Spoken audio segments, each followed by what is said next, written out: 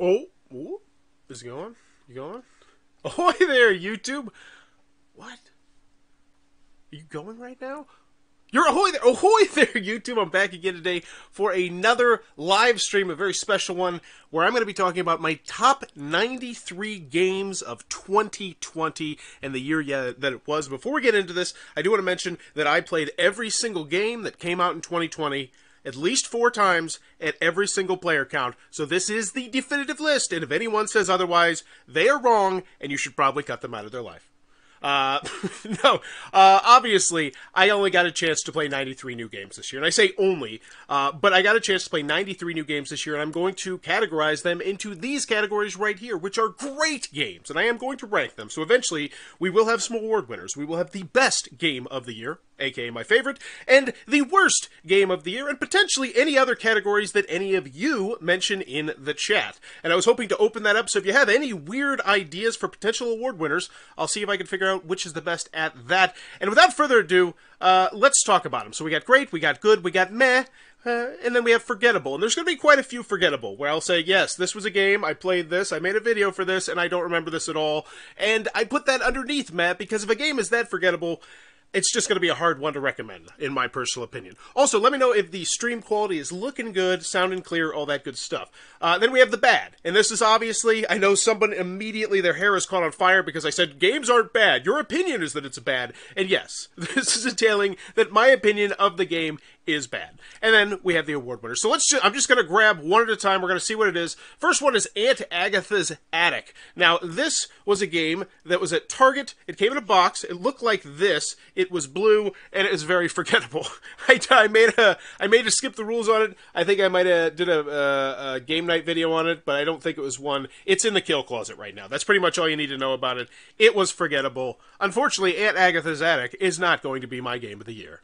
Continuing on, we will go to Fish Club. Yes, let's go to Fish Club. This is a Blue Orange Games one. This is for very young children. My kids really enjoyed this one. I actually shot a video with them teaching how to play the game. You essentially drop the fish into like this really cool 3D fish bowl that you can see through, and you're trying to get 5 of them in a row. It's kind of a Connect 4, and I'd say it's good. I think it's a very good children's family game. I almost want to go great. I almost want to go great on the children's game, but I'm going to say they're very, very good. And you'll immediately notice that my taste in games is going to be just wildly different. You are going to see adult party games, wildly inappropriate games. You're going to see family stuff. You're going to see epic stuff. Because next, let's get to Exchange. This one. So this is a very odd game. This is one that was released by Bicycle Games, the people who make like the card deck. And they did 2 games this year. They did the Exchange, and they did the Alpha, which was like this really cool one, actually, where you're hunting dogs, but we'll talk about that a little bit later. You're hunting as dogs, not you're hunting dogs. But this one the Exchange was kind of meh, if I recall. It was in the good category. I think it was good to meh, but I don't really remember much about it, so I'm going to go with the meh. Because if it was good, I would remember about it, right? I feel like that's in my line of thinking. It's going to go there. All right, we're going right here next. Oh, gosh. We got Rare Roses. So Rare Roses. So this is one of the difficult things, one of the odd things. Hey Van, what's up? This is one of the odd things about doing reviews is sometimes you get the earliest reviews out, and when you get a really negative early review out, it's just like that, it's just such a weird feeling, especially with a Kickstarter, because you immediately have massive backlash from Kickstarter backers. Many of who have not actually played the game yet, but are just like, no, this is my thing that I love and I believe it's going to be good, you don't tell me it's bad.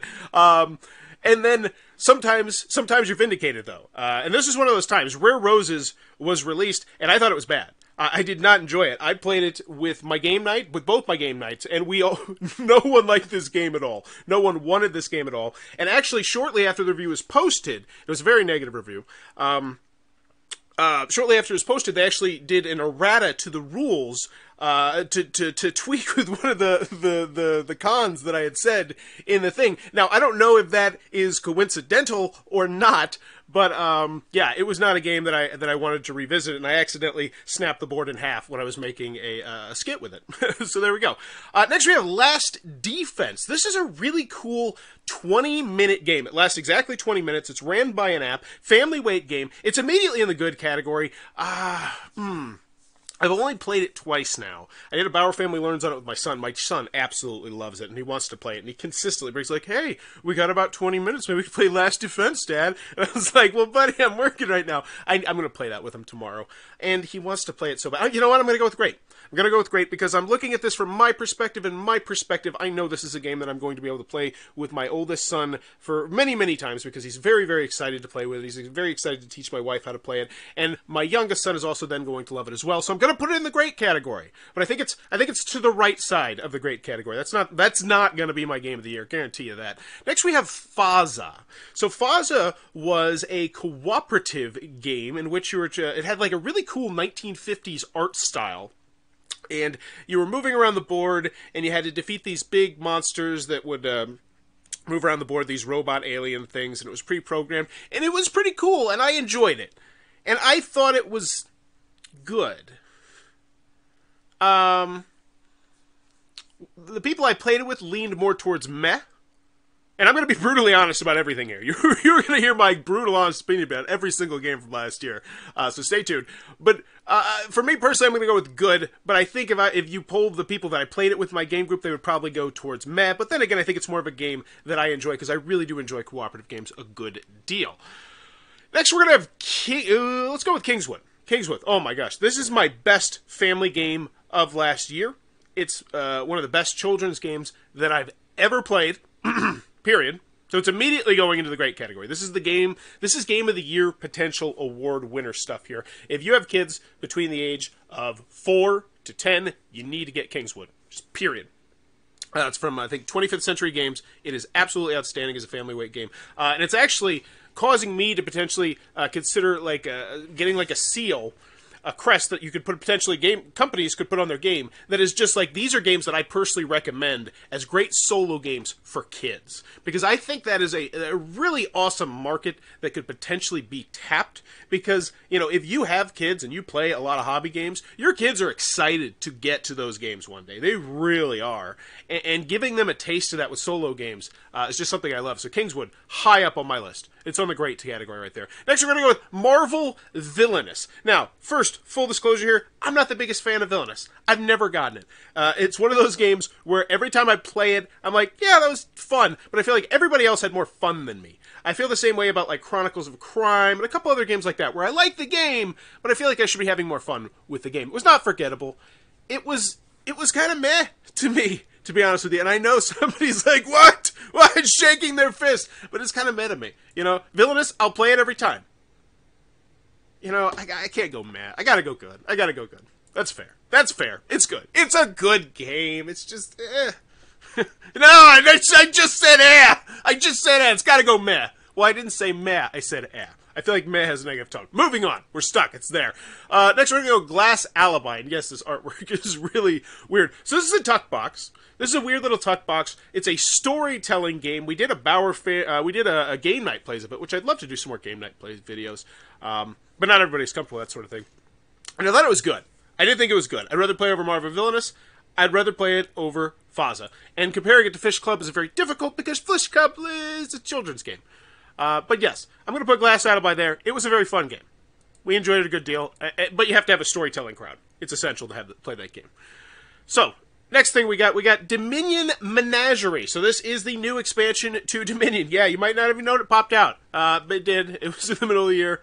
It was a thing, and it was fun. I got it for anniversary, birthday, Christmas. I got it for some sort of, it was a gift from my son, and it was good.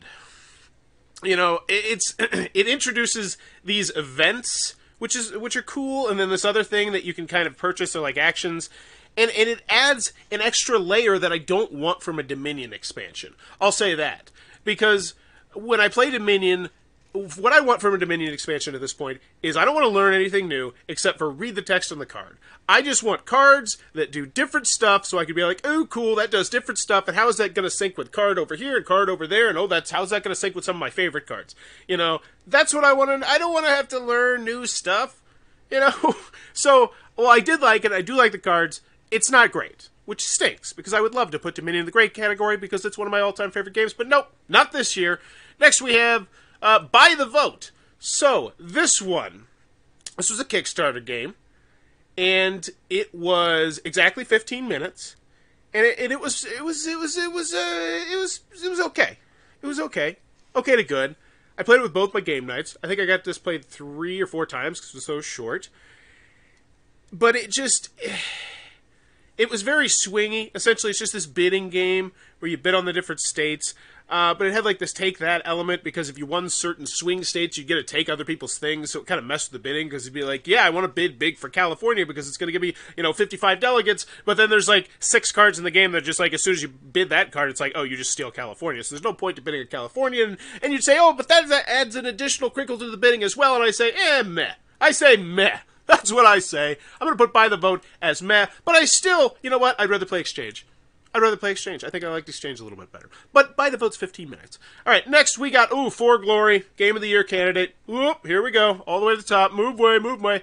For Glory is a spectacular 2-player deck building game that is half-part deck building with some really intriguing deck building because there's actually 3 different buy sections you can buy from. And each of those different sections has, one has gladiators that have their own asymmetric ability, and then one are like the people that sit in your crowds and like pay you money to run the whole shebang, and they each have their own special ability, and they can like attack gladiators or heal gladiators and do different things like that. Because after you deck build, there's a gladiator phase, and the gladiator phase is really stinking fun. Like I would just play the gladiator phase; it's its own separate game. Really stinking cool. But is it better than Kingswood? And I gotta say, no. No, I'm gonna go with no, because Kingswood I still think is one of the best children's games I've ever played. I can't say enough about Kingswood. And the more I play it, the more I enjoy it. I probably play it like 8 times now. My kids are insanely in love with it. Next we have Meepleland. Meepleland. Oh, this is a game where you're going to be building an amusement park. It came out from Blue Arch Games, and it was good. It was good. I'd rather play it than Villainous. I'd rather play it than Faza. I'd rather play it than Glass Alibi. That's as far as I'll go. It was good. I'm going to play it. I played it with my son, and I played it only once. There you go, letting you know that. But I want to play it with either one of my game nights and really get their opinion and play it with some adults. So it could potentially go slightly higher, but I don't think it'd go. And it's not going to go to the greater than that, I don't think. It was good. If you can find it on a deal, if it was like a bargain bin thing, go for it. Next, we're going to go with GPS. GPS. So this was part of a Kickstarter my buddy Brandon backed. This is the one time of the week I get out of the house. Pretty much at home every day, except for Thursday. I get out of the house to go to my friend's game night, and he backed this GPS, Sequoia, and Mountain Goats. It was a 3-pack from, I think, tabletopgames.com. They make games as well. They make the bags. They make a whole bunch of stuff. And they made 3 filler weight games. And I will say, one of them did not like. One of them was good, and then one of them was great. This was not. I'm going to put this in the bad category. And the main reason why this is bad is there's a couple things. It does go ahead of Rare Roses, though. Rare Roses is still my least favorite game so far this year. But with GPS, there's it's a spinner. You construct a spinner, and then you spin. And where you spin is where you're going to place like a token. And then these tokens, you're just trying to get the tokens in numerical order. And it was a fun idea. And I came into it with a very positive attitude. I played with my friend Brandon. He was like, "This game sucks. This game sucks. You're gonna hate this. It's terrible." And I actually ended up liking it enough that I'm gonna try and play with my kids. The main issue with it is it's a spinner game, and if you spin too hard, it's just like everything just wrecks and goes all over the place, and you're like, oh, I don't remember what this was, and it shouldn't be a spinner game. As cool, the gimmick does not work. It is a gimmick game, a gimmick filler game, and the gimmick does not work, and therefore I thought it was bad. And I came into it wanting to like it, and I still hope I can because it's great for kids to learn numbers. Okay, so what do we got? Next we got P for Pizza. Yeah, so this was a really simple game. It was like a fast-paced, trivia-esque game where essentially there were going to be 3 questions or 3 letters on the inside. You had to answer questions, but with specific letters. You see what I'm saying? So you'd be like, oh, the letter is P, and the question is anything that's currency. And you go penny, and yeah, you get it. But this one, actually, you're constructing a pizza in front of you when you win cards, and as it was a cool little nifty game. It feels like a party game, but it doesn't play that many players, which is unfortunate. I don't think it plays that many players. Maybe it does. I don't remember. It's almost in the Forgettable category, but it's good. I enjoyed it, and I kept it. And I would actually put it... You know what? I'm going to put it all the way up here. I'd rather play it than Dominion because I had a good deal of fun with it. I think I played it 3 times. P for Pizza. It's like this small. Definitely recommend that one. It's fun. Check it out. What do we got? We're going to go with Chronicles of Crime 1400. This was an expansion to Chronicles of Crime, which once again I did one of the Kickstarter videos for it when it first came out, and I really liked it, and I thought it was great. And then the more I played Chronicles of Crime, slightly less each and every time I like it, a little bit less. And I don't know why. I still like the game, and I still think it's good. I still think it's very good. I almost think it's great. And here's what I'm going to say. I'm going to put it in the good category. I'm going to put it right here behind P for Pizza. Because I still... maybe behind a minute. Yeah, there we go. Because I still think it's very good, and I think most people would put it in the great category. So I do want to specify that. So, but yeah, I just... I don't know. It's just slowly starting to wear on me. I think it's just... I don't know. I can't put my finger on it. I still think it's good, though. All right, next we have Don't Let It Die. This was a really interesting cooperative game where there was essentially the first people who found fire. There was lightning that struck and fire. There was a bush there, and now your job is to try and keep the fire going, and you have to go out and you have to hunt animals. It's a really cool game. I think it's a very good game. I think it's going to be one of my top good games. And they're coming out with an expansion later this year that I think will bump it into the great category. If you were talking to my 7-year-old son, this would be in the great category, and this would be towards the top. That's how much he likes it. So I'm going to try and mention little things like that because maybe you have kids, and maybe that does it. And I also like to mention what my game group thinks about it as well, because I feel like that's a good barometer too. Like if I say this is crazy, it's like this game was amazing, but the 7 people I played it with freaking hated it. That's pretty valuable information to put in there. Then we're going to go with this one. This is Lucky Luau. This was a Kickstarter one I did, and it was either Forgettable or Meh. Yeah, it was Forgettable. I don't remember. I think you were making patterns. And I think I'd rather play Aunt Athica's Attic. Just because there's a Skip the Rules video on it you should check out. I did that. So what do we got next? We got Lots. Oh, yeah, this is a great one. So Lots is, yeah, this is great. This is in the great category. We're bumping way past good to great. This is a little stacking game, and actually I like this one better than Last Defense personally. Special abilities. And if you have kids between the age of 5 and, say, 13, you should check out Lots. Very, very cool. Designer's an awesome dude as well. All right, what do we got next? We got Smurkle. This one's a big... I don't want to go bad, because I don't feel like it's fair to say bad. Because I played one game of it, and it was bad. It was a bad game that we played of that. And the rules were god-awful confusing. Because I'm not even exaggerating. Like, I grabbed the game, but I'm not going to do that. I could grab the game, but there were just all sorts of crazy terms. Like, if you roll 3 6s, it's a chicken wing slapper. But then if you get an extra 6 on the wild side, you get the 4 cloak lifter. And it's like, they used all this terminology, which just muddied the waters. And there was like... And they sent it out like it was a review copy, but then it turned out it was actually supposed to be for a Kickstarter, which, by the way, that's not cool. Tell me if it's a Kickstarter, because if I would have posted an honest review of that, they would have been so mad. It'd be like, well, that's why you don't do that, homie. Yeah, I'm going to go with, tentative bad, because it's not forgettable. It's not forgettable, and it wasn't meh. Yeah, I'm going to go with meh. I'm going to go with meh, because I'll be honest with you, the gameplay itself was fun. The gameplay itself was very fun, and I see it being like the kind... Hey, what's up, Ronnie?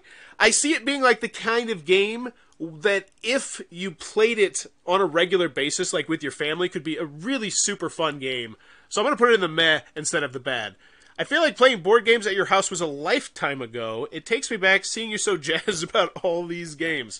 Yeah, still as passionate. Next we got Maracas. So this one... very interesting one right here, because it's not going in the great. I think it's going in the towards the end of the good. So this is a really simple you know what? I'm gonna put it a little bit higher. I think it's bad villainous. I'm gonna piss some people off. But maracas, it's just this game where you shake this maraca and you try and guess how many shells are inside the maraca, and you pass it around. It's a really fun, it's a kid's game. It's a young children's game. I think it's a good young children's game, and I would rather play it than Villainous, because maracas last about 5 minutes. And Villainous lasts forever if you have a high player count. So, what do we have next? I can't even see what this one is. Oh, Gloomhaven! Oh, wow. That's a big one. Jaws of the Lion. That's a big dog. Where's the big dog going? Where's the big dog going? Is it going to great? I think it's going to great. Rather play it than Last Defense. Rather play it than Lots. I would rather play it than For Glory. And I would rather play it than Kingswood. This is my own personal list. I'm taking aside my son's feelings on game and my kids' feelings on games. And I'm putting Gloomhaven right there. Draw the Line right now is my current game of the year as of now, but it could be dethroned later on. Because I honestly didn't think it was going to go that high, but every time we get a chance to play this, it gets me so excited. But unfortunately, COVID has screwed that up massively so that we can never get that perfect 4-player game group that we had, so we can go deeper into our journey. And God, I want Gloomhaven. I want to play it. So yes, you know what? Gloomhaven, you got me, Isaac. You got me. Fun fact about Gloomhaven, one of the worst decisions Bauer's Game Corner ever made was turning down a prototype of Gloomhaven. Yeah! Go me! Yeah, it was something fell through at Gen Con, and I remember talking to him, he's like, yeah, I got this, and I was like, whoa, and I was like, I had already had, I picked up 80 games at Gen Con, review copies, and it was just like, I don't know if I can handle this kind of massive game, and little did I know, yeah! So many poor decisions on Bauer's Game Corner. Alright, anywho, Falling Skies, Under Falling Skies, this is a really cool solo game from CGE. I enjoyed it, I thought it was good, I thought it was great, I thought it was a great solo game. I'm going to go right there. Under Falling Skies was one of my favorite games of the year, and it's a solo game that I see myself keeping for a very long time. I liked the core mechanisms, but I will say, as a Legacy-esque game, which it not Legacy, but like a chapter game where you play through the story was very lacking. The story... And the reason why they did that was because they wanted to give you as much variability as possible, and there's an insane amount of variability in that game. However... it didn't have a good story, and I wish it would have had a good story. So I'm going to put it right there instead of further over. So next we have Sweet Existence. This is the board game, the party game that is based off the popular webcomic, and it was it was meh. I mean, it was okay. You know, it was all about trying to play cards at the right time to get your aliens to match up the thing, and it was forgettable. You know what? It was... No, I'll remember it because it did have some fun artwork. You know what? I'm going to bump it up to meh because I did have fun looking at all the different artwork because the artwork is designed by the dude that did the artwork, and there's a whole bunch of it. Next, we're going to go with Fierabend. Now, this is a really interesting one. This is the next one from Friedman Freeze, and this is a worker placement game where you're actually trying to fight for your right to have, better wages and work less hours and get equal pay for the sexes. And, you can get girlfriends in this game, and you can go to hotels and make love, and you can go jogging, and it's a Friedman Freeze game, and it's great. It's great, and honestly, it's one of my favorite games of the year. I'd rather play it than For Glory. I'd rather play it than Kingswood. I'm not putting it above Gloomhaven. Very, very fun game. And a fun solo version as well. Definitely recommend you check out Fierabend. Put that one on your radar. Very cool game. Alright, what do we got next? We have this one. This was, what's the name of it?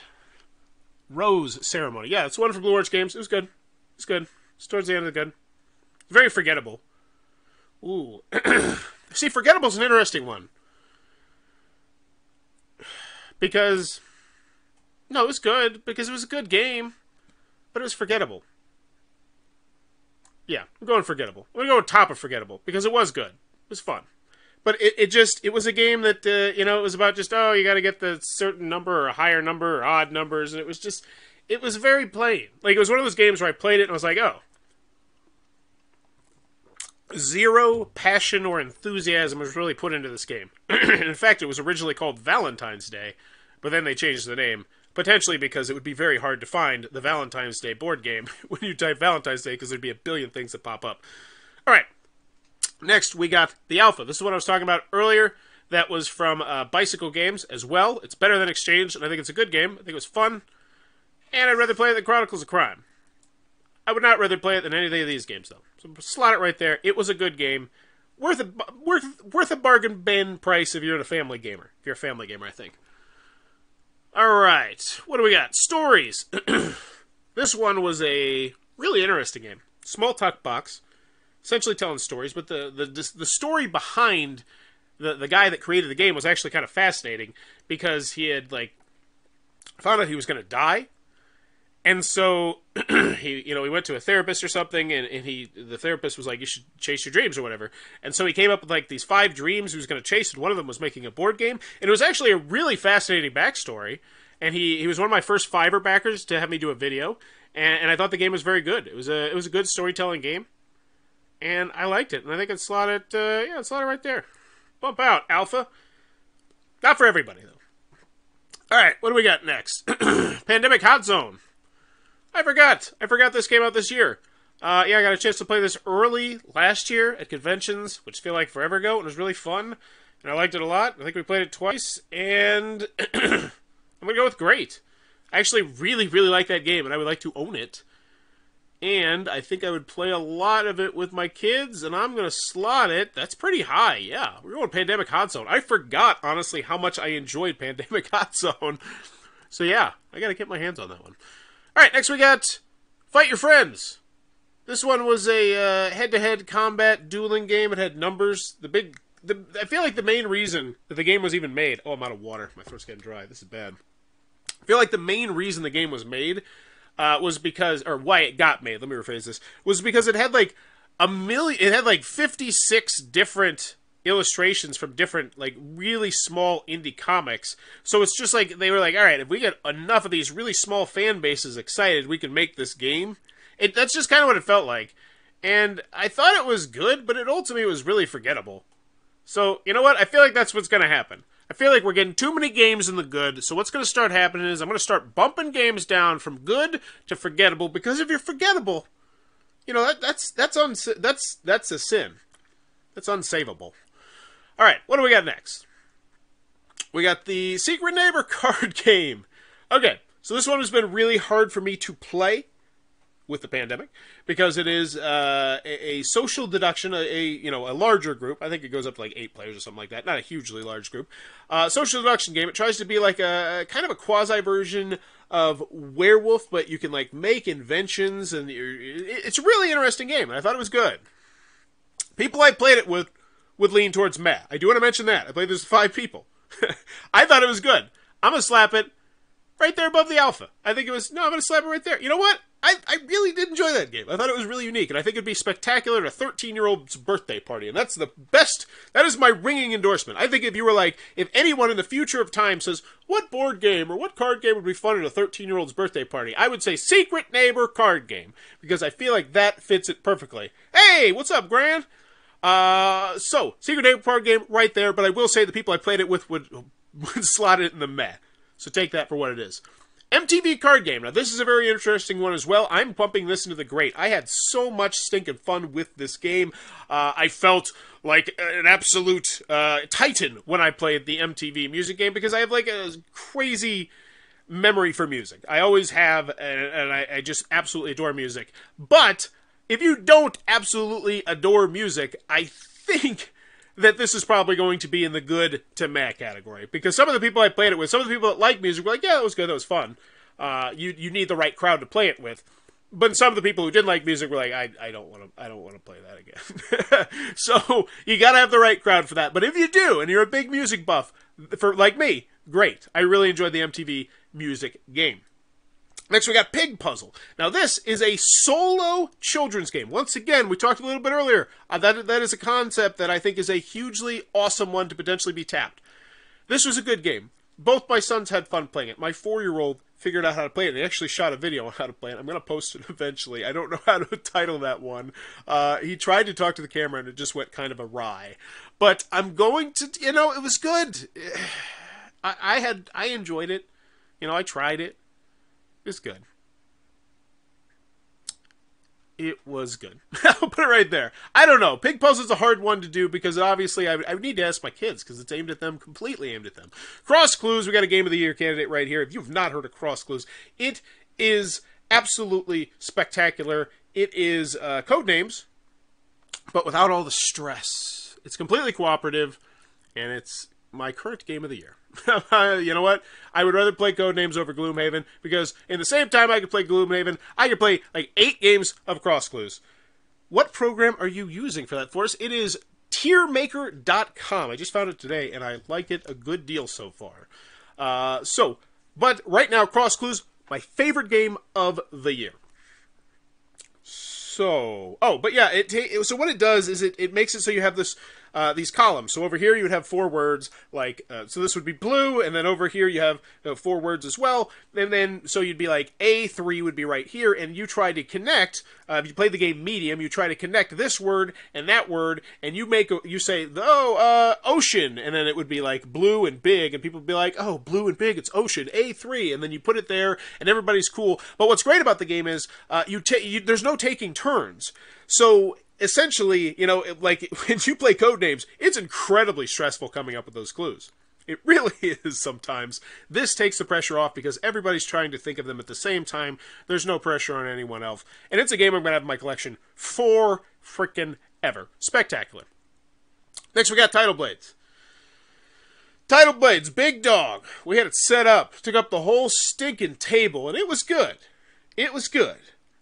I don't think it was great. It was a lot. It was a lot. And I want to, you know what? I'm going to put it at the bottom of great, because I actually did think it was great. I was higher on it than the people I played it with, who would rank it in the good. My buddy Brandon's got some buyer's remorse right now. He's like, I don't know. I don't know if I'm going to be able to get that to the table again. But I thought it was great, and I really did like it a good deal. Just got here. What games was he just talking about that he's going to keep forever? Cross Clues, Game of the Year. $15 for Blue Orange Games. Definitely check it out. It's a great game. What do we got next? We got Muffin Time. So this raised him. So Big Potato Games and I have a great relationship. They're awesome people. And they released Muffin Time, and they're like, all right, they sent it to me. And I was like, okay, what is this? It's a really silly card game where you're trying to get exactly 10 cards in your hand, and there's just insane things you do. It's just a bizarre game. It's just like if they just said, all right, we want to capture the craziness of a meme and put it into a game because it's about muffins. It's fun. It's good. I enjoyed it. My 7-year-old loved it, and I would rather play it than Dominion because it's brainless. And I liked it. Actually, you know what? I liked it even more than that. But it raised $1 million on Kickstarter. I have no idea how that game raised $1 million on Kickstarter, but good for them. That's the last of the water, folks. That's going to be a hard one. All right, can I use less saliva somehow? Christmas Rush. This is like a war game. It was actually a really cool, Spoons. Sorry, not Spoons. I'm thinking of the other game. This is a spoons-like game, but instead, with what it adds different is you have to sing Christmas carols, or go "Bah humbug" when you discard a certain card, and it essentially just adds some Christmassy stuff to Spoons. And you know what? I'm being honest here. This is my list. I thought it was a great game. I had fun with it, and I'd rather play Christmas Rush over Title Blades. I'd rather play it over Last Defense. I'd rather play it over Falling Skies, and that's where I'll stop with it. Christmas Rush is currently in my top 10 games. I don't think Tom Vassel's going to have that one. Oh, Ronnie can bring some water. That'd be great. Continuing on, we got Incoherent Family. All right. So, if you never play Incoherent Family, this is a game where essentially you have a double-sided card, and on one side it has this weird text like, "The Buscarpers." And then on the other side it has actually what the Buscarpers is supposed to be, which of course is, Hooked on Phonics, or whatever the phrase may be. And this is a family edition because I guess there's an adult edition. And it was fun. We had a good time with it. I'd rather play it than Villainous, and Maracas, and Faza, and Glass Alibi, and Meeple Land. Wow, okay, I liked it more than I thought I did. And Chronicles of Crime, and The Stories, and Big Puzzle. What the hell? Slow down. Yeah, right there. Shut your mouth. Dominion's taken. Drummond is slapping you down. But yeah, I enjoyed the game more than I thought I did. Cool, I'm going to keep it. All right, next we have Animix. This is an incredibly forgettable game. And I want to re-slot the... No, it's the worst of the forgettable games. I'm not going to put it in bad. It just felt heartless and soulless. It's just about... It had a really interesting mechanism where you could change the board, which is just... It's not actually a board. It's just grids of cards. And you could change these grids of cards, and then the grid would dictate the scoring. So your option was either to mess with how many points are going to be scored, or to put cards down there so you could score more points. And it was just... It was just there, No one I played it with liked it. No one I played with wanted with. It's in the kill closet now. It's very forgettable. And in 3 years, we brought up Animix. I'll have no idea what you're talking about. Same with Montmartre. I'm going to put that there too, but that one's above it. I wasn't the biggest fan of that one. I don't remember why. So there you go. I know we did a video on it, so I did my job. All right, next we got Exit the Stormy Flight. Me and my wife did this, and we said it were bad. We didn't like it. We didn't have fun. I think we gave it like a 3. When I got this image, I was like, dang, we rated that a 3. I don't know why we rated it a 3, but we really did not like it. So, boom, bad. But I'm going to put it above Rare Roses and above GPS. It's the best of the bad because I still got to spend an hour and a half with someone I care about, someone I love, and now we have an experience that we can say, oh, you remember we did that one? It was so bad. Like, it can be like it can be a combined experience, so it definitely is the best of the bad for me. Now, the worst of the bad, and this, Valhallamas. This is one my buddy Brandon bought. He had immediate buyer's remorse, and it's one of the worst games I've ever played. It was so boring and dull and lifeless, and I'm going to put it below Rare Roses, because at least with Rare Roses, I remember enjoying the beginning of the game and feeling like, oh man, this could be cool. This has some neat mechanisms. But when I saw Valhallamas and we dealt out the cards and I started seeing the cards, I was just like, oh god. Oh, this is going to be bad. And it was bad. It was really bad. Just don't ever. I don't ever want to play it again. And it was my worst game of the year so far. I don't have anything that's going to beat that. That might be an award winner. I need to wash out my mouth with a game I absolutely love. So let's talk The Crew. And I know this is 2019, it's not 2020, I don't care. In some instances, there's games here that say they're supposed to be 2019, but they came out in like December 27th. I'm putting them here. I looked at when the majority of the content creator videos hit for each game, non-Kickstarter video, and that's when I dictated the year that it came out. And also, just to make things interesting, I took some games that were listed as 2020 that I know for a fact are not 2020, but I've got the chance to play, and I put them in here as well. The Crew goes above Cross Clues for me. And I'm sure you've heard enough praise about The Crew. I will pile on to it. I have enjoyed every single game I play of The Crew. I love the stressful feeling. I love how the game can make me feel like an absolute freaking moron every single time.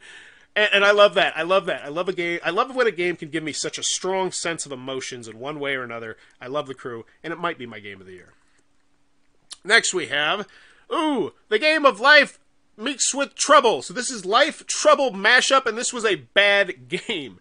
Yes, indeed. Haha, people who stick to the released in year forgot that the rest of the world. Yes, exactly. It's so hard, especially with SN games and all that sort of thing. So it's just, just forget it. I went by what I thought would be most interesting in the games I played.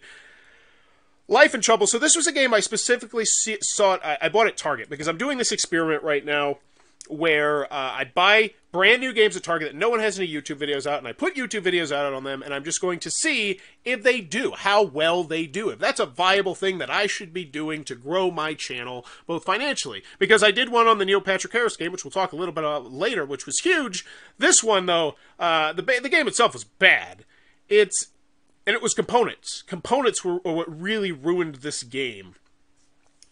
And because you had to put these little pieces in the car, but it was nearly impossible. If you played Life, you know, putting the people in the car. Putting the people in the car, this is nearly stinking impossible. They flop all over the place. They're all over the place. There's these teeny tiny little things. There's a million of them. They're nearly impossible to pop out. I kid you not. We only popped out enough so we could actually play the game because they were so hard to pop out. These will be sitting in thrift shops hundreds of years from now, and people will still not have popped out all the little plastic pieces because they're just not good. Also, there's a pop-o-matic with a spinner, which in theory is really cool. So you essentially pop it down, like it do pop, and then it pulls the dice and it moves the dice up, and it was supposed to spin the Life spinner, because remember in Life, you spin the spinner. It was supposed to do both at the same time. It was genius, but it didn't actually work.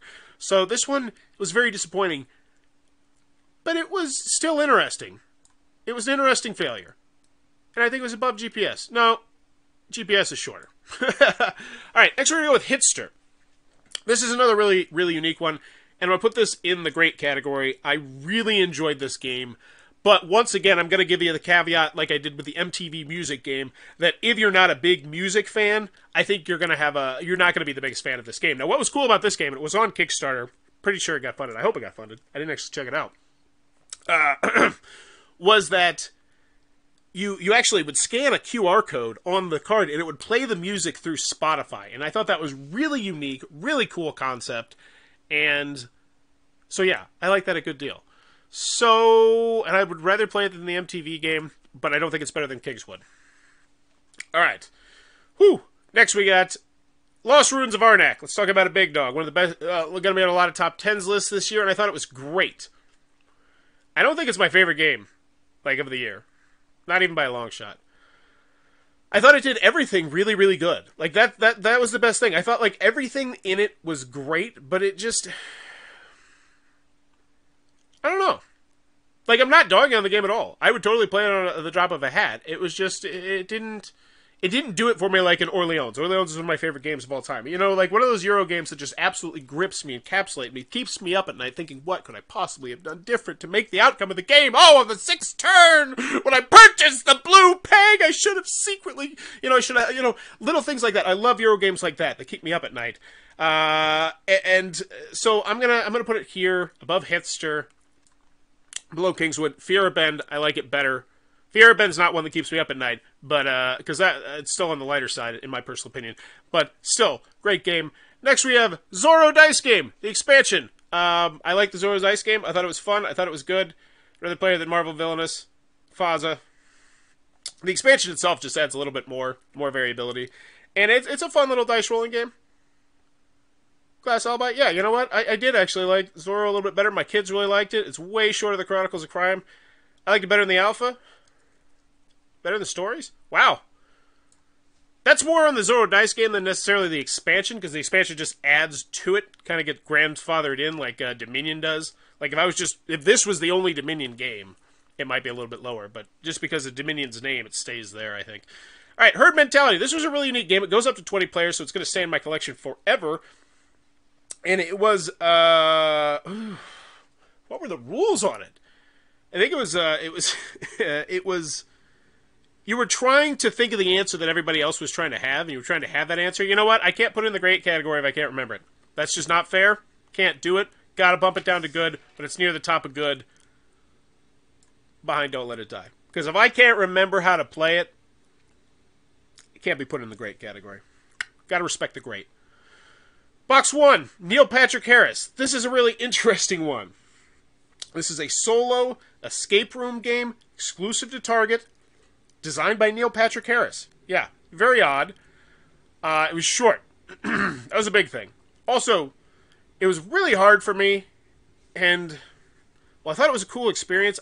I don't know. It's a really hard... It's the kind of thing where I say, if you have extra money, if you have the extra $30 to spend to get it, and you don't mind using it, I would play it 2 players, to be honest with you, as like a date night type thing, or to play someone that you care, just to, kind of find the secrets, because Neil Patrick Harris has inspirations with magic and escape rooms and different things like that, and they come through in this game, and it's a really cool experience, and it's good. And you know what? I'm going to bump it. I'm going to bump it all the way to good, actually. The more I talk about it, the more I really wish I would have brought my wife along with me, but it says specifically only for 1 player. Ignore Neil Patrick Harris. Listen to me, 2 players. But yes, it tells a video story kind of through your device, where I don't want to go too much into too many details, but you end up watching like short video chats between people, and it all becomes a very real thing, and I like it a lot. It's a really cool game. I'm not going to put it in the great, but I think it's good. I think if he does another one, Box 2, that's for 2 players, that's bigger and mightier, more than 2 hours, people are going to go nuts for it. Try to get saliva out of spots where there's not saliva. Conezilla. So this is this is one. It's an educational game, which immediately goes into good range for me, where you have ice cream cones, and you're trying to put ice cream cones together to get certain numbers. You used to play like, yeah, that's pretty much it. But the pieces are all ice cream cones, so you're trying to get your ice cream stack to get to a certain number or something like that. It almost goes in the forgettable, but because it's an educational game, I'm going to bump it into the good. I had a lot of fun with it, to be honest with you, and I'm going to put it up here. Above P for Pizza. I had a lot of fun playing with that with my kids. I really did. It's a great one. This is highly unprofessional, but I'm going to go grab some water. It will literally take me 12 seconds. I apologize profusely.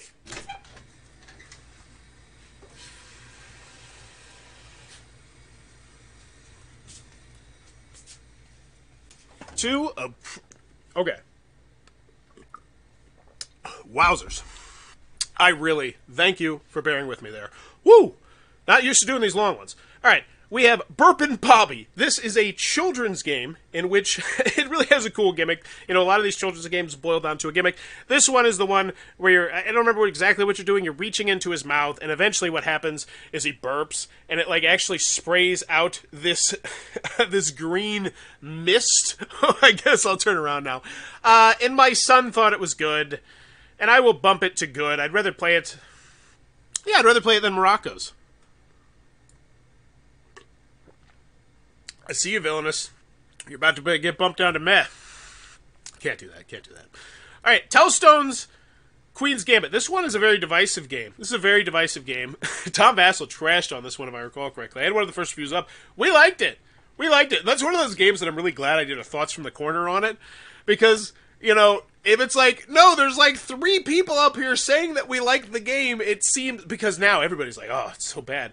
But it was like a simple memory game with a little bit of bluffing, and I enjoyed it for what it was. I had fun with it. So many people will come for you if Illness goes mad. I liked Tellstone King's Gambit, and every other reviewer be danged, I thought it was good. But was it Burpin' Bobby good? No, not that good, my friend. Put that on the box. Alright, next we got Half Pint Heroes. This was a really interesting trick-taking game. Because the tricks would actually be different amounts of cards. It's really kind of hard to explain. We did we did a video on it. I thought it was great, and I would rather play it than a lot of these games. But not Christmas Rush. I love Christmas. I love that. Christmas Rush is the gatekeeper. You will not enter the top 10. What is this? 2, 4, 6, 8. No, the top 11. So that is the top 11. You will not enter the top 11 games. Not on Christmas Rush's watch. All right, next we got Cloud City, which will definitely not be going up there. This game was so heartless and generic and boring. And I'm going to go with meh. I'm not going to go with Forgettable because it did have a cool gimmick. The gimmick was that the pieces were actually these plastic skyscrapers. And then the skyscrapers, you'd put these little things on top of them, and you'd actually create this little city. But the game itself was so lifeless and boring, and it didn't do it for me. It was better than Smirkle. It was better than Buy the Vote. But no, it's Exchange holding it down. Oh my goodness, thank you for letting me get this water. I really do appreciate it.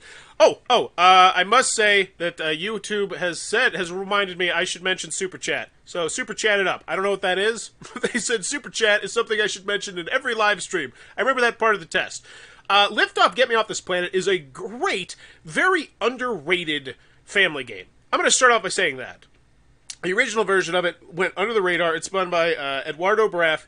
Ito, you should check out his review channel, Pencil First Games LLC. It's a great company, and this game just does not get enough love. I think it's a great game, and I would rather play it than a lot of other games. But essentially, it's about you having these aliens, and your goal is to get off this planet that is about to explode, and the only way you can get off the planet is go to these different rocket ships on the outside of the planet, and different rocket ships trigger with different dice rolls and different things, but then, like, the moon is moving around the planet, so it's a really cool thing, and you can manipulate time in it with certain things. It's a really enjoyable game, and they had a deluxe edition that came out this year. I think it's great. Highly recommend that one.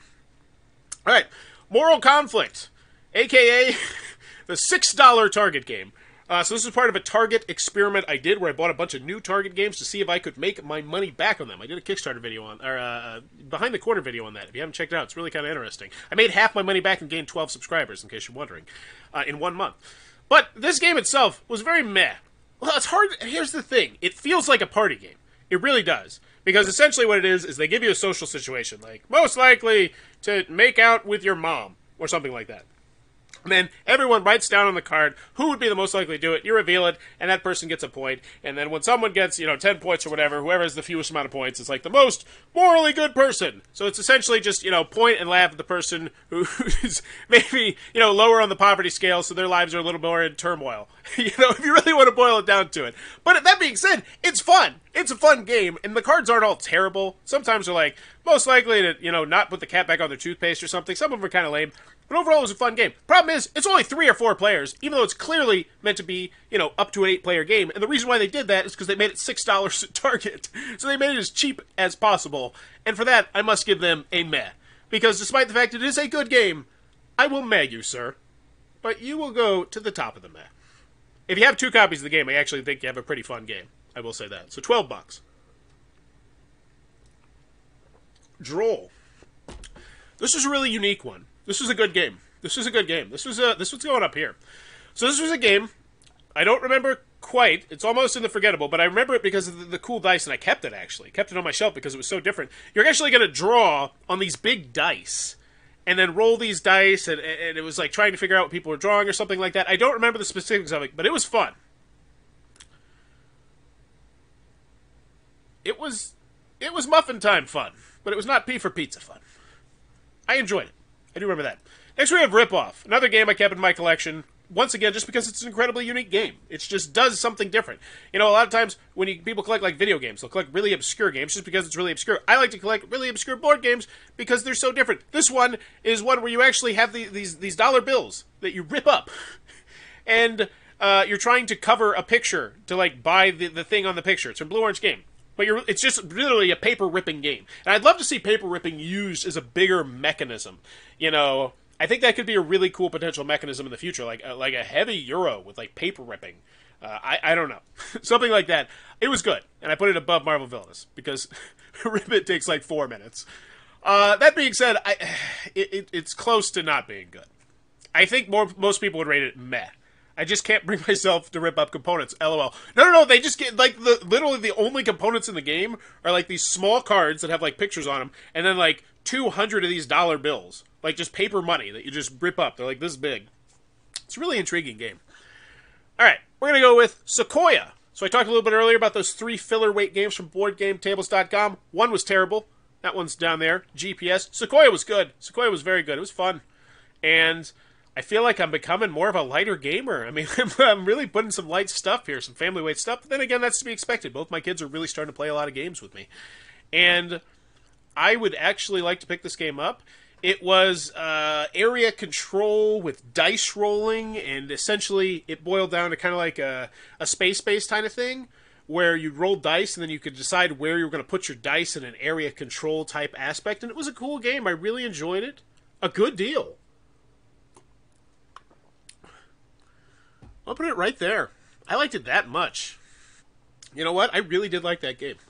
All right, next we got Battleship in Space. This was one of my experiment games that I bought from Target.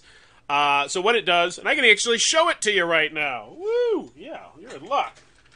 Oh, don't drop it. Don't drop it. Oh, dear. Oh my gosh. Yep. It's 3D. Look at that. Kind of cool. But the other thing is, you could put your ships on any one of the three layers, and when you shoot someone, you actually shoot a laser. So if you don't go to like B10, you just say like, I'm going to sector 2, which would be row 2, 10, and then it just shoots a laser all the way through 10, which means you could potentially hit a whole bunch of different ships, and it's good. It's good. It's fun. I like it. But not as much. Yeah, I like the classic stuff. I'm going to put it right there. I'm going to slide it right below Pig Puzzle. It's a harder sell for me because it's 2 players, and the components ding it down a little bit. Yeah, I will say that, you know what? Actually, I'm going to bump it right down here. Components were a little bit iffy on that one. They were kind of hard to get in because you have to reach all the way to the back, and they didn't go in perfectly. Next we got Kabam! Forgettable. Very forgettable game. I'm going to put it right here, though, in the forgettable scale, because I remember enjoying it to a certain extent, but that kind of enjoyment, we're like, yeah, that was okay. Let's never do that again. That's how I felt about Kabam. And it was, you're trying to match up different puzzle shapes, so you got like these shapes, it's got different colors, like kind of like the front. So you'd be like, oh, now I can put purple and orange with this card, and you make the board in the middle, and I forget. Virtue Signal, a.k.a. the game all about making fun of the left wing. And it was a mad game for me. And it's not because of the theme. Because I do want to stress this here, that I thought the theme actually was kind of funny. You know, I think if you can look at the left, and I'm a far left political person, so but I think they make fun of a lot of the double standards and stuff like that. But in the end, the gameplay itself wasn't that fun, and it was essentially just you're matching up colors to make like these different things. It was kind of tile laying. Not tile, but like card laying, and there was special abilities that did all sorts of stuff, and they tried to like do gamery stuff, but it just didn't work for me. And I'm gonna put it under. You know what? No, I'm gonna put it right there above Smirkle. Take that, Smirkle. I would rather play Virtue Signal than Smirkle. I don't know what that says about me as a human being, but let's keep going. Next we got OMG LOL Remix. We So Rockin' Game. Shot Bauer Family learns of this. This is about the absolutely insane. I guess it's a line of. It's not children's show. It's like a dolls card game. I don't know. They like open bags. It's a toy. They're very popular toys. Essentially, a bunch of tweens putting on makeup and going on fashion shows and doing sorts of things like that. The game itself was actually really good, almost great. Oh man, am I really going to do this? I'm going to put in the great. I'm going to put in the great because here's the thing. It is all about making the kids the star of the show. They get up, they sing, they dance, they do silly things. It's a lot of fun. Yeah, well, then I bet your granddaughter would love this game. It's a good deal of fun. I shot a Bauer Family Learns of it, and my kids had a blast. But it's one of those games that the sillier you get, and I got super silly right from the jump of the game, the sillier kids are going to get, and I thought it was a great kids game. So Tidal Blades, you move out. Last Defense, I enjoyed it more than Last Defense. My son absolutely would not. Falling Skies, that's as far as I'll go. LOL OMG, sitting in my number 15 game of the year. I think Rondo also had that as his number 15 game as well, if I recall correctly. All right, Back to the Future. This was a really stinking cool time travel game that I'm going to put in the great category. I thought it was a great. It's either great or top of the good. I'm going to go top of the good. Back to the Future. I really did enjoy the game. I felt like it did a great job of time traveling. So essentially, you're traveling around and you're trying to avoid Biff and all throughout the times. And it did time travel really well. And I played it with my 7-year-old. He enjoyed it a good deal. I'll put it like this. If you're looking at this purely as a family weight game, I would put it in the great category. But if you're playing it with adults, I think it was good, but it wasn't great for me, personally. All right. Next. We got Good Cop, Bad Cop Promoted, which is the Legacy-esque, I'm going to say campaign, it's less Legacy, I don't want to get people excited. Campaign-esque expansion to Good Cop, Bad Cop, which is one of my top 20 games of all time. Still think it is in there. And it is an amazing social deduction game that's now had 3 or 4 expansions. This one adds the campaign variant to it. 3.4 on BGG. This adds a campaign variant to it. And it was good. Was it great? Yeah, I think it's bottom of the great. Yeah, it was great. It was a lot of fun. I played this with my son, actually, and he had a blast. I think this was the one where we actually did a Bauer Family Learns, but Lucy was in it, too, which was cool to have Lucy do a Bauer Family Learns. I don't think it was Falling Skies great, but it was great. I really did enjoy that one. I'm excited. I'm going to be excited to revisit that every single time I do it. All right, what is this? The Silver River. This one was good. This one was very good. This one's going towards the top of the good. Maybe great. Yeah, I think it's around Tidal Blades. I think it's around Tidal Blades for me. And like I said, Tidal Blades, I thought it was great, and other people thought it was good. I think Silver River, I think it might be flipped a little bit. But that was a pretty epic Space 4X game that I really did enjoy. It was missing something. I couldn't put my finger on it. There was a little bit of an it factor. I enjoyed it as a solo game a good deal. I'm going to put that one right there. But I think I like Tidal Blades better, personally. But still a great game. Alright, Piece of Pie. This one's Blue Orange Games. You had to construct a pie with different fruit toppings, and it was forgettable. I don't remember much about the game at all. I don't remember disliking the game. I think we did a Bauer Family Learns on it. I liked it better than Lucky Luau. I think it's Aunt Athica's Attic and that are neck and neck. I really do think. Alright. Next we got The Liberation of Reitberg. I thought this was good. Played this with my son. He would put this in the great category. I would put this in the good category.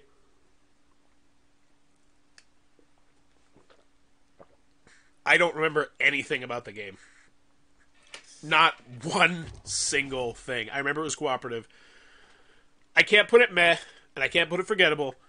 Because, you know what? I can, because of my son. Am I doing it? Am I doing it? Yeah, it's forgettable. You're right. You're right, Grant. It's forgettable. I don't remember anything about it. But I remember it was fun. I can't do it. I can't do it. I'm gonna go bottom of good. But still above your villainous. Alright. What do we got? Johnny Skull! Johnny Skull in the something or other. This is a solo kids laser shooting game where you have to turn out the lights and there's this pirate ship that projects images all over the floor and all over the ceiling and everything, and you're shooting this magic wand at them. It doesn't actually shoot a laser, but you shoot it at the pictures on the wall, and then eventually you try and beat the pirates. And it was meh. It was not good. It's not forgettable because it was so weird, but it wasn't a good game. You know, but it was like 2 minutes, so I'm going to put it towards the top of meh. And it was fun to sit around in the dark and hear the sounds. Yeah, I'll put it there. But it was the kind of one where my 4-year-old got the chance to play it, and I was like, well, he was a 4 at the time, now he's 5, because he would definitely correct me. And I was like, hey, buddy, you want to play that again? And he was like, no, I'm good. It's like, normally he's chomping at the bits to play everything, so that, nah, I'm good. Yeah, I think it's in the mech category. Baron Voodoo. Oh, my goodness, no. No. Oof. I don't know if I'm going to go, I didn't like the game. I really did not like the game. And it's one of those games that I shot the review on this. We played it twice. I think I did a gameplay video of it too with my son, maybe. No, I didn't. We didn't end up shooting the gameplay video because the rules were so confusing about something. And that's what it was the issue. The rules really bugged me. And I did not end up liking the game, partially because of that. And I played it twice. And we also did a Bauer family. Yeah, we did a thoughts from the corner on it. We were very negative on it, if I recall correctly. People were like, man, I remember we got some blowback for that, which you always do. Whenever you do a negative review, you get blowback. But I'll tell you what, a lot of people will say it. I know John Games recently said it. They said, I don't do reviews that often. Or I don't think he does anymore now, and he didn't do bad reviews because he just didn't have enjoyment doing reviews of bad games. And I do. I love shooting reviews for bad games. I absolutely love it. I'm a bizarre person. All right, next we got this game. What the heck was the name of that? Oh, The Few and the Curse. This is based off a comic book. This is a good game. I would almost put it in the great game for me, but it is very fidgety and long. And if I recall correctly, it was a deck building game. It's not forgettable. But next year it'll be forgettable, which means it goes to the forgettable category. Top of the forgettable. Very top. It was good. It was almost good enough that I'd keep it, but at the same time, like, it's one of those games that I never want to go back to the rule booklet. And every single time I play that game ever again, I'm going to have to go back to the rule booklet. And so I'm never going to want to go back to that because I've got so many other games that I don't have to go back to the rule booklet for. And unless you got a Rodney video, I'm going to put in the forgettable because I'm preemptive. That's 2021 technically forgettable, but I'm going to do 2020 forgettable now. A game that's not forgettable, in fact, so much that I haven't played this game in like 5 years, is Flapjack Flip-Out, which I'm going to put right slap dab in the middle of the good. Because I feel like this is a little bit of an odd one. I played this as a prototype 5 years ago at Gen Con. I actually shot a YouTube video after playing it and trying it out. I shot an interview at Gen Con, because I interview everybody at Gen Con. Everybody. I interview the freaking janitor if they want to talk. I don't care. I interview everybody.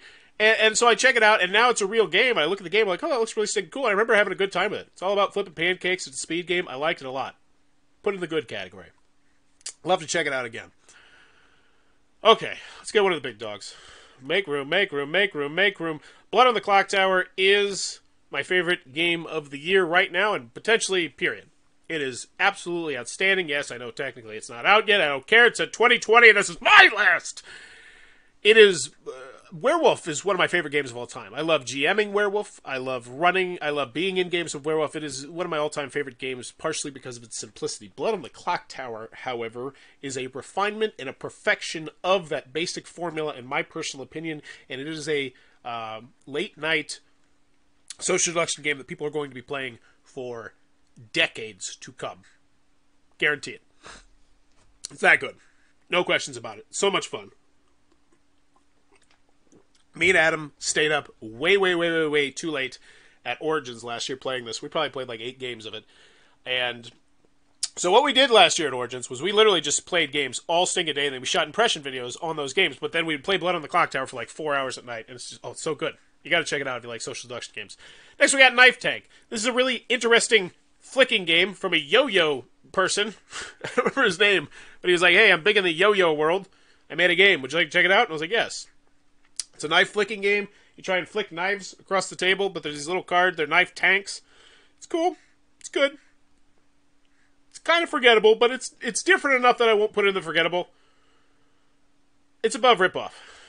It's honestly a game that if it was in a larger box, it probably wouldn't stay in my collection because I have a lot of other better flicking games. And when I really talk about this out loud, there's like 3 other smaller flicking games that I would rather play than this game. So why am I even keeping it? Because I'm a hoarder. Let's move on. Next, we got Nevada City. This is a really fun game that I don't remember.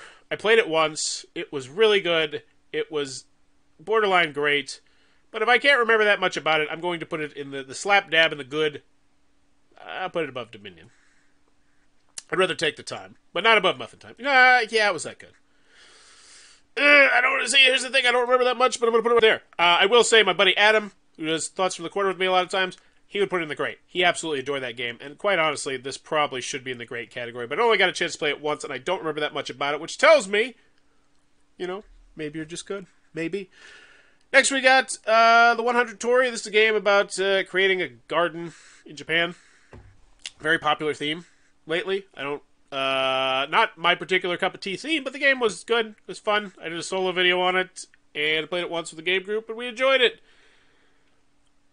I don't think it would ever get played again, and so I will slap it right here, because I'd rather play maracas. Next, we got Villainous. It's the expansion. Every time there's an expansion, one of my game groups was hyped to play it. It was good. It was better than the Villainous one. It was better than the Villainous one, because the Villainous one was a little bit... And I'm not just trolling Villainous this time. I have been trolling Villainous this whole time. But this time I actually say the expansion to Villainous I enjoyed more because it added more characters that I could play in that game. And I at least like to always play a different character. Whereas in the Marvel Villainous, it doesn't play well with the other versions of Villainous. So you have less characters to pick from. So I will... You know what? Forget you. I'm putting it there. No, I won't do that. Alright. What do we got? Frankie... Dice Rollin' Vegas. This is a really oddly themed game about what if Frankenstein went to Las Vegas and played in dice games, and I don't know. The theme is stupid, but it's a good, fun family game. It's a good, fun family dice rolling game that was better than Incoherent Family. It was better than Dominion Menagerie. I'd rather play it because it was short. It was sweet. I really enjoyed this. It was, I really did enjoy this game, but I'm not going to put it above Conezilla. Okay. Whew. Okay, Kingdom Rush. This was a cooperative game. I did a Kickstarter video for. It was cool. It was a tower defense game. I don't remember much about it. But then again, the part of the reason why I don't remember much about it is because I don't keep the prototypes after I'm done with them. I think maybe I shipped it off to somebody else with this one. And so I didn't really get to play it after that, but it released and it was good, and so I'll slap it here. Somewhere in the middle. Realistically, I think it'd probably go right... You know what? No, I thought it was pretty dang good. Realistically, I think it'd probably go right about there. I really enjoyed that one. Really did enjoy that one. Alright, next. I hate this one. It pains me to even do this one. We have Adventure Games, The Volcanic Island. And I need to shoot a review on this. I really need to get to it. I've been putting it off because I don't want to do it because it's going to be a negative review because this is a bad game in my personal opinion. And that hurts me to say it. And oh, is it below Valhalla Llamas? Yes! No! Oh!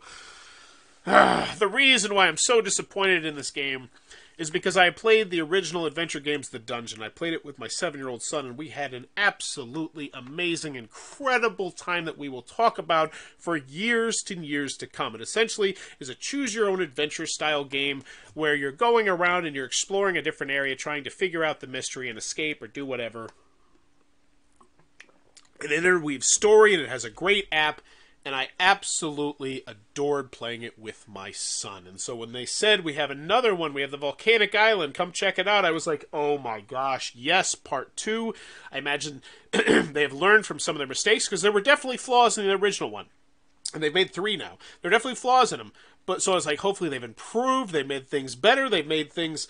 you know what, it's not fair to put this right here. I'm going to put this... you know what, it's an award winner. It's my most disappointing game of the year. We're going to put it there. That is without a doubt my most disappointing game of the year, because it ticks me off, because it could have been so much fun, and they could have learned from a lot of the mistakes, but instead the game was worse. We got to about 2/3 through the game, and we just got completely stuck. Like, numerous hours of time were invested trying to figure out how to get ourselves unstuck, and we could not get ourselves unstuck. That's how stuck we were. I have played quite literally thousands upon thousands of board games, and when a board game quite literally does not let me finish, I don't like that. That being said, it still is cool. It's cool. It's a cool concept. It's really neat. I would highly recommend checking them out. They're like $20-something. They're really cool games. Get the dungeon one. All right. Dig Dog Dig. Children's game. Go around trying to find dogs' bones or something like that. It was fun. It was good. I don't remember much about it. I need to play it again. I'll put it right here. Not below. I'm going to put it... Yeah, my 4-year-old really liked it. I'm going to put it right there. Right there. I think that's about right. Is your cup big enough? LOL. Barely not. My throat is really drying. Oh, what do we got next? We got D-Picks. D stands for dick. Yes, dick picks. I review everything on this channel. Got the far right game here. Got the D-Picks game here. And this one was better than the far right game. D-Picks was a really interesting game where it had you... it had really good artwork. I remember that. The artwork was very funny. It was one of those games that when I got done with it, I wanted to look through all the cards. It's very adult, inappropriate, obviously, game, so you need to know that going into it. But we had fun, and it was all about telling stories from your life, and then sometimes it'd be like you would be lying about a story, trying to trick people into believing, so you'd be putting in all these details. And it was a good enough game. I think it would have been better with a bigger crowd, and I think it's the kind of thing that would go over better, probably not with board gamers. I'll put it right here above Nevada City. I think that's probably going to be where most people slot Nevada City and Dick Picks in the grand scheme of the top games of 2020. I think that's 48 and 49 right there. All right, next we got Exit the Enchanted Forest. So it's way better than the other Exit. I did this with my buddy Adam. Cool format here for it. Thank you. I thought it would work well for these games and slotting them. And plus, I'll be able to take a picture at the end and say, hey, here's my top ranked games. You're my number 7 game of 2020. I think that'll be neat.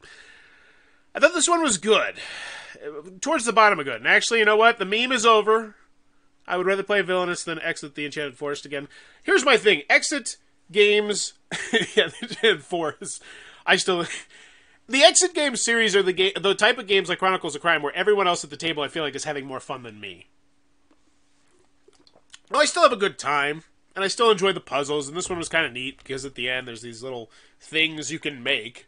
I'm not trying to spoil anything, but there's things you can make and keep at the end of these little cardboard cutout things that you fold. And the puzzles are okay, but the story is just bland. The story is... It never dives into anything. Like, it references a bunch of fairy tale things, but it never really made the theme come across at all. And it had a bunch of those... I hate this. I'm leaning more towards meh. You know what? I'm going to go with meh, now that I think about it. Because it had a bunch of them where it essentially is one person doing something, and then someone else just being like, can I take a look at that when you're done? Like, and I don't like those. I like the escape room and the exit room games where everybody's doing something, where we got different things, and this one did not do that. I'm going to put it in the meh category. Maybe exit games are not for me. Who knows? But Bye Bye Mr. Fox is for me. It was a good family game that falls into the forgettable category, but I'm not going to put it in the forgettable category because we played it like 3 times. Yeah, very hit or miss. I would agree on the escape room and the exit games. I'm going to put it towards the end of the exit. I would still rather play it than Villainous, though. But I would rather go back and explore Riotburg. Alright, Cards Against Humanity, the Family Edition. We're going all the way up to the grade here. I will say, both my kids nearly peed their pants laughing so hard at Cards Against Humanity Family Edition. And I know you're saying Cards Against Humanity Family Edition, I'm pretty sure that's apples to apples. And I say, no, good sir or madam, that is not the case. They have found the middle ground. So this is essentially PG-13, apples to apples. So there's like mom's big butt, or like, eating Santa's nose hair, or something like that. Like, they push the boundaries to the point where you're like, but they never go that, like, if you have kids and sometimes you're watching movies and you don't remember the movies, and then they get to, like, scenes of the movies, you're like, whoa, are they gonna, you're like, oh, okay, they didn't do that. Like, that's kind of what this game feels like, and everyone had a blast. It is a lot of stinking fun. It is a great family weight game, and it's one of my favorite family weight games of the year. I think it's gonna move over Christmas Rush. Move over Pandemic. Move over all us Rudens of Arnak. A racist bigot for playing Cards Against Humanity. Yep. That's probably somebody that was getting made fun of in Virtue Signal right down there. Because unfortunately people will do that. I'm going to put it above Kingswood. How high does this go? How high can it go? Yes, Cards Against Humanity Family Edition is my number 4 game of the year. Because... okay, there's one reason why. And it's actually... oh, I cleaned it up. But it's right over there. I don't know if I could... I'm not going to move it. But it was my son, today, sitting down here while I was working.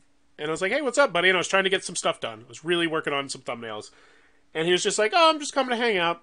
And what he ended up doing was he ended up sitting in this black chair right here. And he just sat there for about 15 minutes, going through the Cards Against Humanity cards, reading them out loud, and giggling nonstop to himself. And then when he got done, he said, hey, Dad, can we play Cards Against Humanity soon? And I was like, I said, yeah, sure, buddy. We can do that, buddy. So, yeah. For me, if you got kids between the age of 4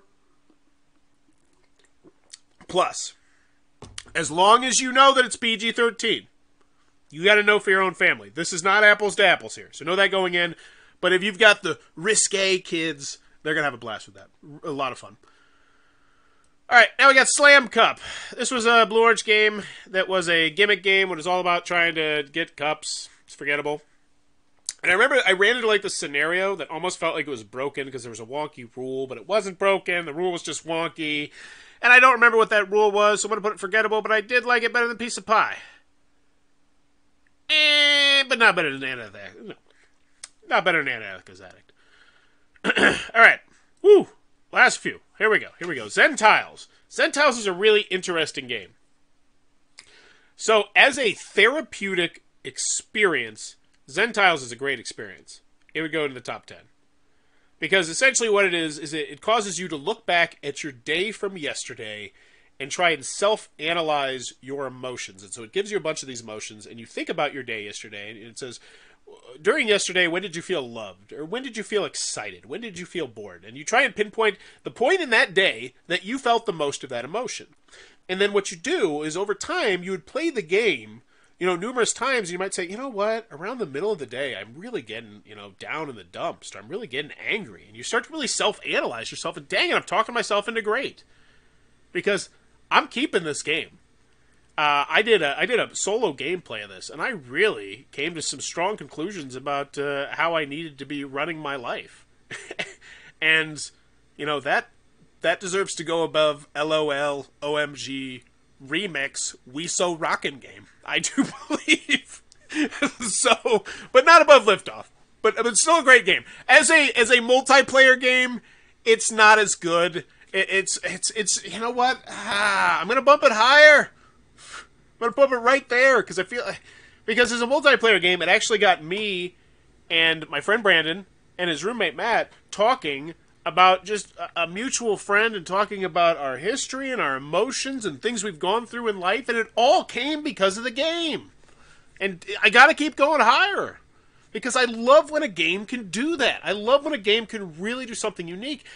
And this caused me to analyze how I treat my kids, and I treat my wife, and I treat myself, and how I handle my business. And if a game can do that,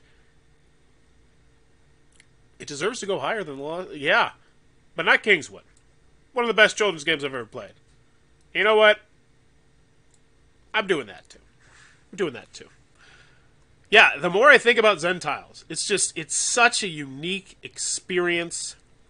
Highly recommend checking that one out, especially if yeah, just for everybody. I think if the entire world played that once a week, the world would be a better place because it really makes you stop and think about your day yesterday and really analyze it.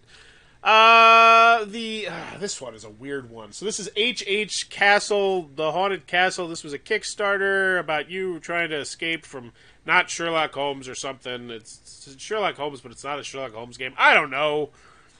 I played it solo. It was fun enough. I haven't got it to the table yet. But part of the reason why I haven't got it to the table yet is because I really am not excited to get it to the table. Which means, let's be realistic, that means it's meh. I'd rather play Moral Conflict with 3 or 4 people, I guess.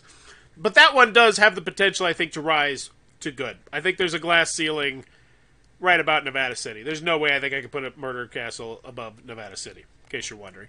Secret Naked Board Game. Secret Neighbor, not Secret Nader. I don't even know. It's hard to talk now. I'm going through this water, and I gotta pee. Save the Dragon! This one is an interesting one. This is a really cool game where you're gonna drop a dragon, this ball, through the top, and then it rolls down these stairs and can potentially knock your meeples open. It had big, chunky meeples. It should have been a slam dunk from Blue Arch Games. It really should have.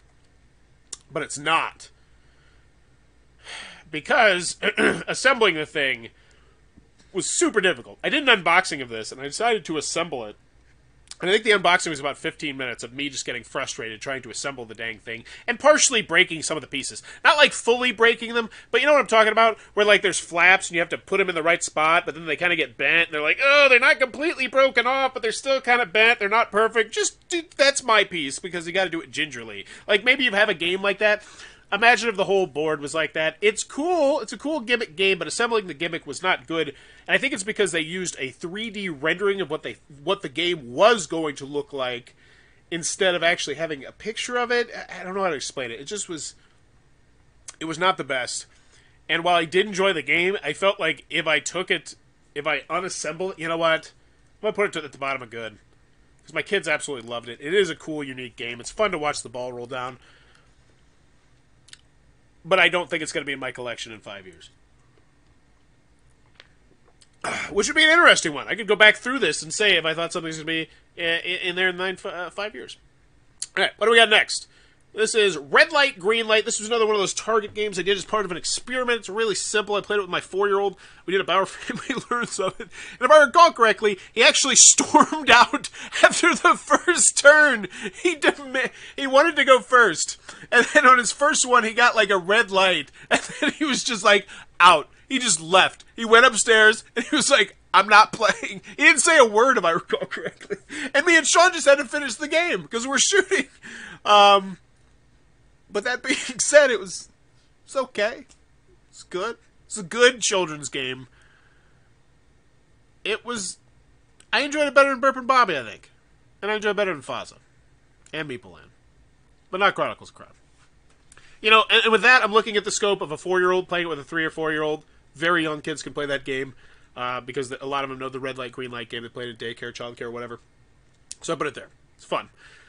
Time of Legends Destiny, all the way to the top. So here's the question.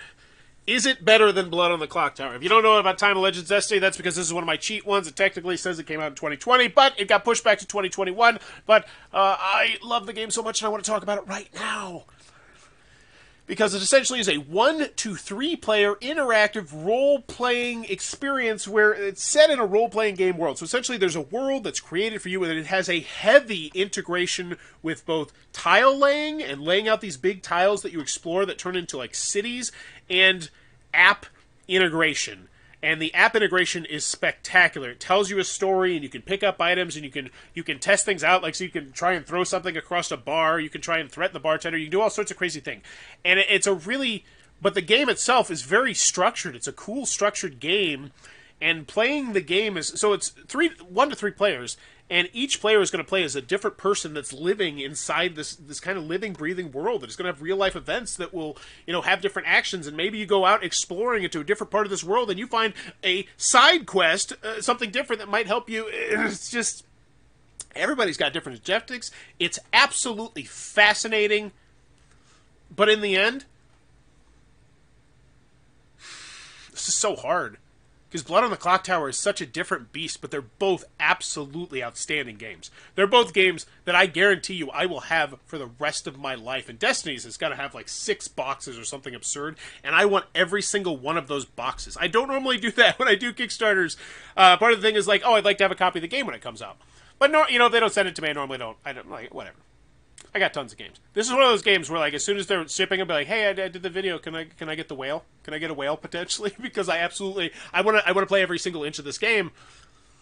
But I still think Blood on the Clock Tower just gives me. It's splitting hairs, but I'm gonna go Blood on the Clock Tower. I love Social Deduction a little bit more, but they're both absolutely spectacular games, and I think Destiny's is going to go down as a lot of people's favorite game of 2021. I'm calling it right now. It's outstanding. Check it out. And Mountain Goats, last one. Also, another great one. So I talked about the three, what was it, filler weight games. The amount of times I've been told, if you cover this for us now, we'll send you on release, and nothing ever arrives. Yes, it is true. It is true. I will say they have so many different balls that are spinning in the air. I've ran Kickstarters, so I understand. But yes, it is kind of crummy.